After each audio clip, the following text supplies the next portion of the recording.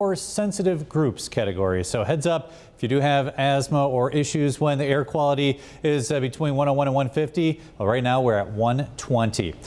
Radar and satellite. Mainly clear skies across the area. We do have those fires over Ontario, pushing some smoke into western New York today. Right now, our temperature is 59 degrees, winds out of the east at 5 miles per hour, 56 in Niagara Falls, 58 in Jamestown, 60 in Amherst, 55 in Medina, Bennington 58 degrees, Orchard Park and Hamburg both 57. Here's your hourly forecast for this Monday. By 6 a.m., we're in the upper 50s with sunshine, low 70s by 10 o'clock, low 80s this afternoon, mostly sunny and warm today.